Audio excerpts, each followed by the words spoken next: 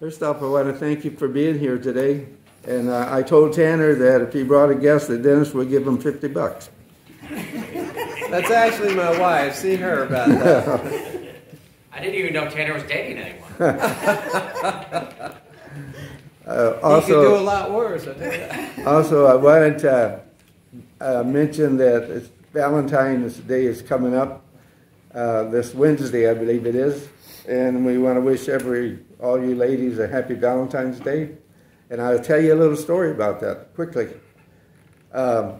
My grandmother was born on February 14th, and she was born in 1871, I believe it was.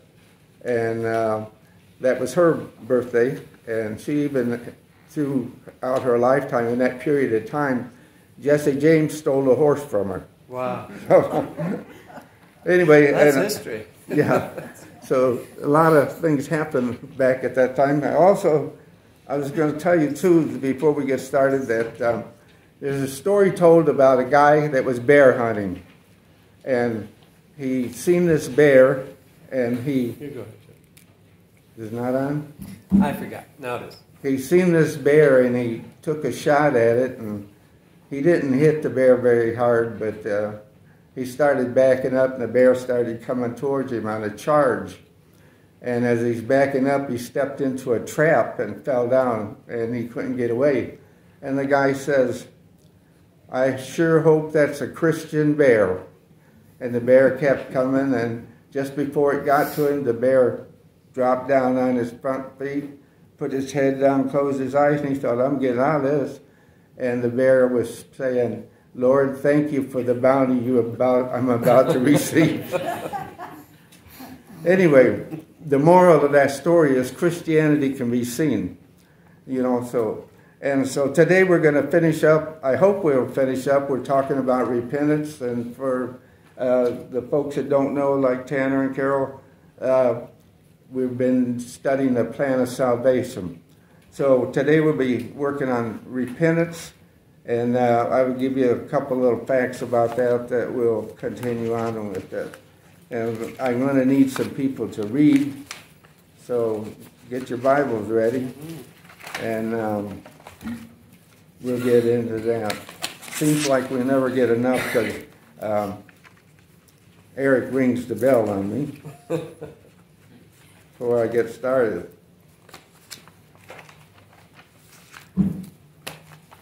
When we're talking about repentance, it would be no good if we didn't have anybody to help us once we did repent. In the story of the prodigal son was in a pig pen, and he said, when he come to himself, he said, "I'm going to go to my father, and I'm going to say, I've sinned against you in the earth and mankind." And he says, "I'm going to say, I'm not worthy to be called your son." And then, so he heads towards his father, heading home. Of course, the parable of the fathers of God. So when he gets to his dad's house and gets home, his father kills a fatted calf, and Dennis told the story very well last week, and most of you know the story. So the question is this, then. When did he repent? When he said, "I'm going to do it," or when he actually came in front of the Father? When he said he was going to do it, but the demonstration was when he came to the Father. Yeah, well, I think you could look at that two ways. He started going towards the Father, and that was a turnaround completely. But it wasn't true repentance until he faced his dad, faced the Father, and then said, "Father, I've sinned." A lot of times our thoughts, we're planning on doing something, we don't do them. But he headed that way, so his repentance was going the right direction, but I don't think it was correct until he actually confessed and repented to the Father. So, knowing that then, repentance brings about reconciliation, and that's reconciling man to God. Man has created and made sin and done sins, and so the reconciliation is between two parties and making it right. So our sin problem was our problem, and then God's problem was he wants everybody to be saved.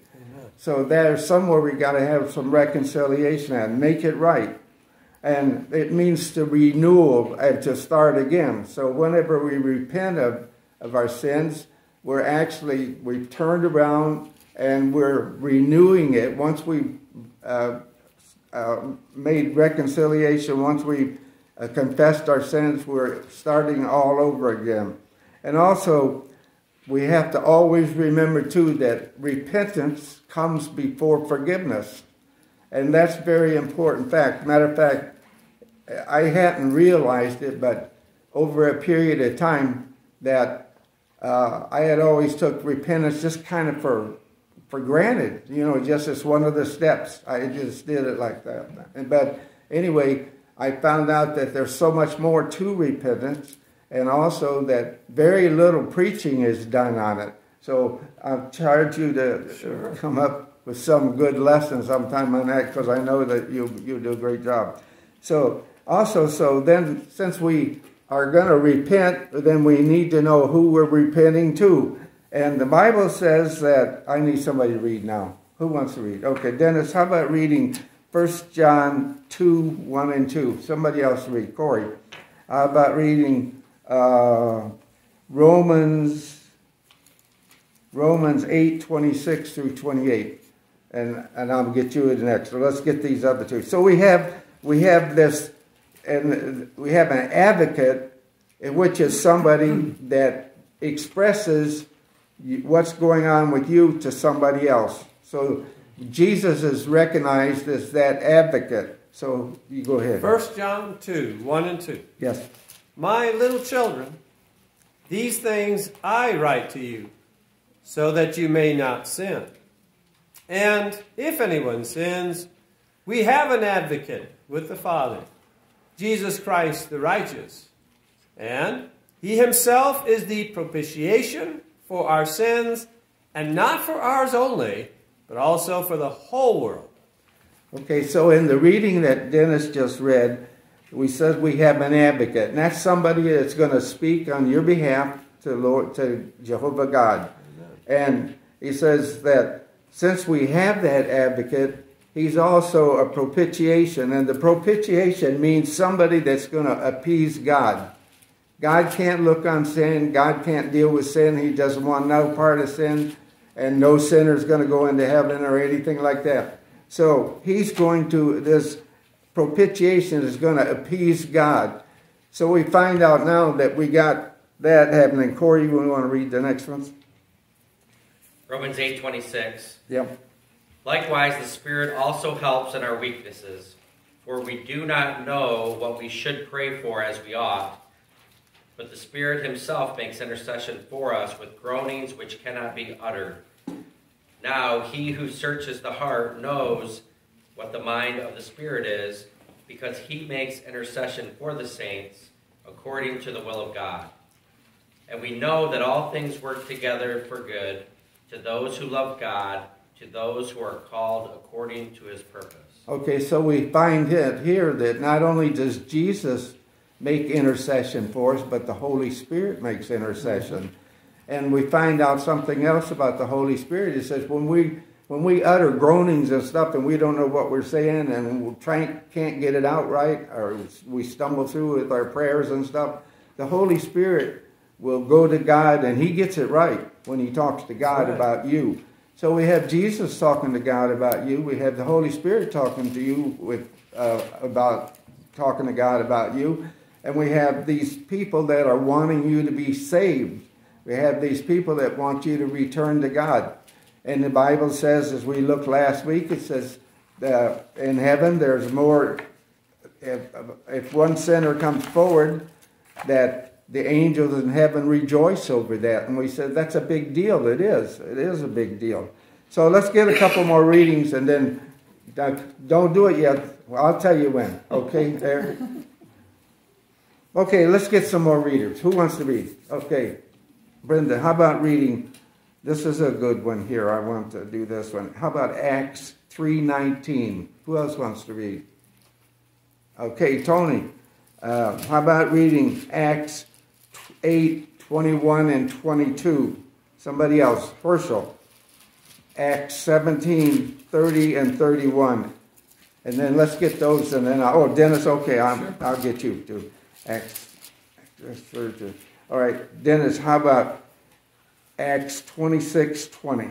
Okay, let's do those, and then we'll get into it. So, Brenda, I think you were first with Acts 3:19. Okay, let's roll. Repent, therefore, and be converted, that your sins may be blotted out, so that times of the refreshing may come from the presence of the Lord. Okay, so it says that the times of refreshing will come for the Lord, and it also says there that we need to follow God. So the times of refreshing is talking about there that if you had some spoiled fruit and you threw it away, but if you had something, you could make that new again. Like, how many of you have had an orange and it gets all that old gray stuff on the side and it looks like a piece of dirt? If you had something you can inoculate it with and then get it back like that. That's kind of what was going on with us. We're covered with filthy, dirty sins, and then we have these people, these beings that are working on our behalf. And then if we repent, then that color comes back, or that back to the original. So let's get the next one. Who had the next reading? Who had the next one? Tony, go ahead, Tony. 22. I think it was Acts 17, 30 and 31, was it? No, it's Acts 8, 21. Yeah, that's the one it was. You have neither part nor lot in this matter, for your heart is not right before God. Repent therefore of this wickedness of yours, and pray to the Lord that, if possible, the intent of your heart may be forgiven you. Okay, so in Acts 8, 21 and 22, the thoughts of your heart, repentance, a lot of times, as I mentioned this before, you'll get an evil thought, unclean thought in your head. And repentance, that can get forgiven by repenting of it. But here's the thing of it. Sometimes you don't even know that that's going to happen. For example, I have a problem if I watch a cowboy show and somebody gets shot, and I go to bed that night, somebody's getting shot in my dreams. That happens. And so you just can't, you don't want it to happen, but it happens. And so the thoughts of our hearts, it's something we have to work on. We did talk about that before, that, it says, think on these things, what's pure, holy, and all that. Think of those things. But sometimes them other thoughts still creep in. Something will happen, and they still creep in. So the Bible says if we repent, we'll be converted against, and those evil thoughts will be forgiven of us if we do that. Okay, who had the next reading? It was Acts 17, 30 and 31, I believe it was. Wasn't it? Acts 30, 31. Yeah. Truly, these times of ignorance God overlooked, but now commands all men everywhere to repent, because he has appointed a day on which he will judge the world in righteousness by the man whom he has ordained. He has given assurance of this to all by raising him from the dead. Okay, in that reading there, it says that he's appointed a day which that man, and that's Jesus, will judge the world. That day is already set. It's not something that if he's going to wishy-washy around about. It's not, God's not going to like that. If he's appointed a day, that's when it's going to happen. And nothing is going to change that. So whenever he decides to send his archangel, and every eye will see him, that day has already been established. So, and the reason God could do that, because God knows everything. So he's appointed that day when he's going to do that. And he said, since he's appointed a day, he said, what kind of person should we be, knowing that eventually this world's going to be burned up. And eventually you're going to stand before a living God. You're going to be judged by Jesus. And we do know that there's not 3 places to go. There's only 2. It's heaven and hell. And so we got to says, knowing that, what manner of person should we be? I think a lot of people have the idea, well, I'll wait and about a week before I pass, I'll get really good and pray a lot and get right with the Lord. You know, I'll tell you a story. We had a friend of ours, and this guy had pancreatic cancer. His name was Carlos Gerald. And Carlos was a good moral man. I mean, he took care of his family. He had about 1,200 people working under him. He was a big supervisor over in Ford's over here. And anyway, he went through his life, good moral person, but he didn't go to church, and I talked to him about it numerous times. His wife was a faithful member, and his child was, one of them was a preacher, but he just didn't want to have anything to do it. So getting the last few days of his life, I was down to the hospital to see him, and he said, we were talking, and I said, Carlos, what about if we talk to you about being baptized? And he knew that death was inevitable for him. It's coming. And he said, and this phrase he said was something that haunts you all your life. He says, well, he said, I didn't follow the Lord all the days of my life. And he said, this last 3 or 4 days I've got, I'm not going to change. And he said, and follow him now. He said, that'd be hypocritical. I thought to myself, boy, you know, you're choosing to go to hell. And because of vanity. So we got to remember those things. Okay, is there somebody else had a reading? Was it? Yes. Is it Acts? Acts 20, was it 20, Acts 26? Yes. 20? And verse 20, okay. Yeah, I think that was what. Let's try Acts 26, 20. I think that's it. Okay. But declared first to those in Damascus and in Jerusalem. Okay, wait a minute. So it's telling you they're going to declare the gospel so that you know what you have to do as far as repentance. Go ahead, Dennis. Sorry. And throughout all the region of Judea, and then to the Gentiles, that they should repent. Okay, wait a minute now. So, John started preaching, repent for the kingdom of heaven is at hand. Jesus started from Jerusalem, and this is how we know it's an accurate account. Jesus started preaching, repent for the kingdom is at hand. And, of course, the kingdom is the church. The church and the kingdom are synonymous. Jesus is saying the kingdom is going to be established real soon. When Jesus was in his last year of his ministry, he had the Passover supper, and that was in the first month, the 15th day of the first month of the new year. 40 days later, he was crucified before that, and then he was on the earth for 40 days, and then he went to heaven. So whenever he went to heaven, he put this into effect, that we should repent and put the plan of salvation into effect. So go ahead, Dennis. I got one more.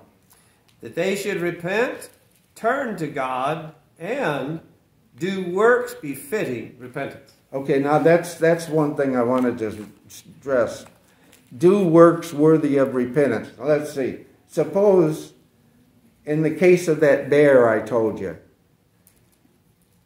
he'd been down and prayed, thank you for this bounty.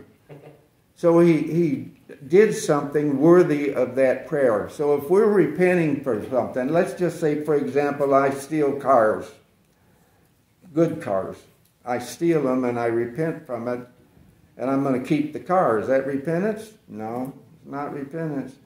So repentance then comes with doing the right thing and proof of repentance. Suppose, let's just say, I have an out with one of my brothers here, and I say, I'm sorry for that, I repent of that, and then I don't, and I still treat him like a foe, like an enemy, like that. That's not visible repentance. That's right. You know, repentance is visible. Now, in the case in 1 Corinthians chapter 5, as Paul writes, it says, it's reported commonly that one of your members has his father's wife. And Paul says, even though I'm not there, I judge that person. He said, withdraw from that person. He said, so he In 2 Corinthians, he writes, I'm so glad, and I'm paraphrasing, I'm so glad that because you followed up with his instruction, that the man received the words that he was encouraged to, and he put away that sin. So that was visible repentance. Let's say another thing. Suppose I was a heavy drinker, and I staggered into church. And I sit down over there, and Dennis was preaching, and I'm mumbling or something. Doesn't really matter. But suppose those things happen, and I come forward and say, I repent. And if I come back the next week and I'm still like that, I'm still stumbling around, I didn't repent. I said something, but I didn't do it. So it's visible. Repentance is visible. It's just like, I get right with you. It's just like being baptized. You can't be baptized in secret. God knows it, and the preacher that baptized you know it. Christianity is a visible way of following God.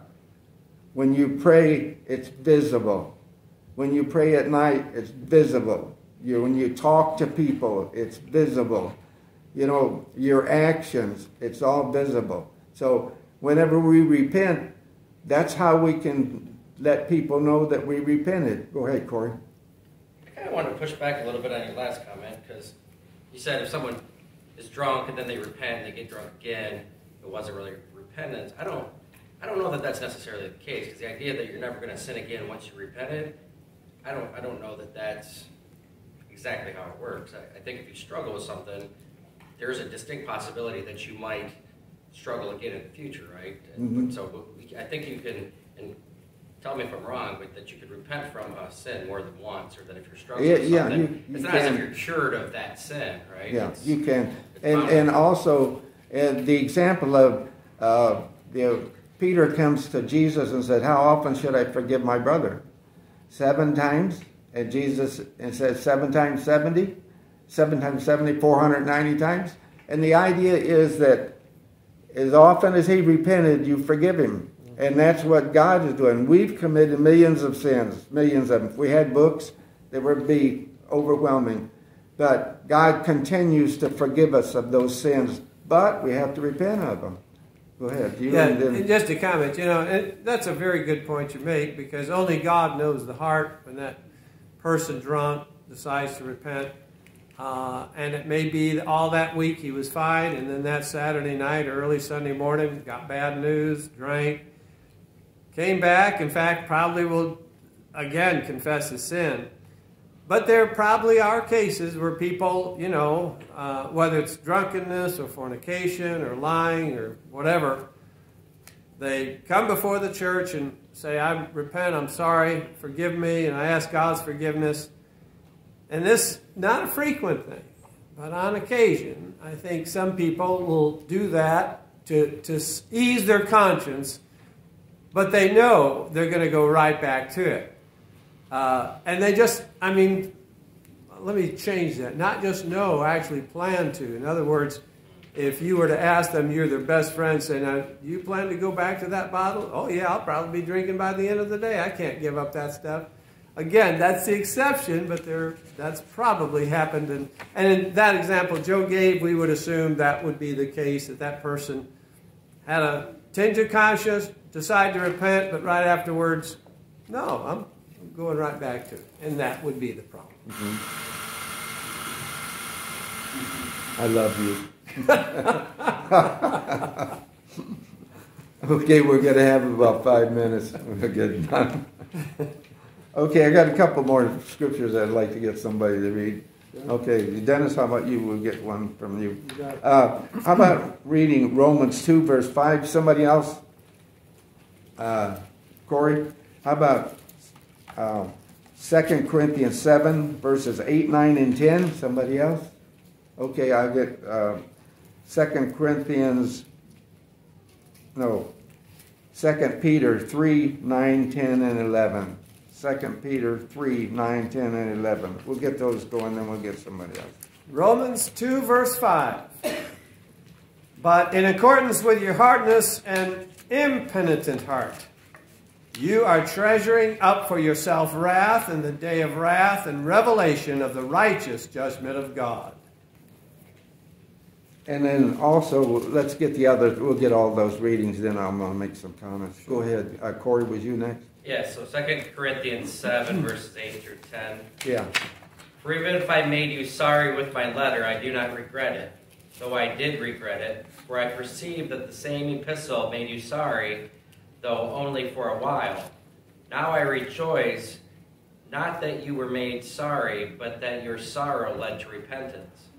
For you were made sorry in a godly manner, that you might suffer loss from us as nothing. For godly sorrow produces repentance leading to salvation, not to be regretted, but the sorrow of the world produces death. Okay. Did I sign one more? Yep. Yeah. Can you do it? Did Herschel, did you have one? Go. 2 Peter 3, 9, 10, and 11. Yep.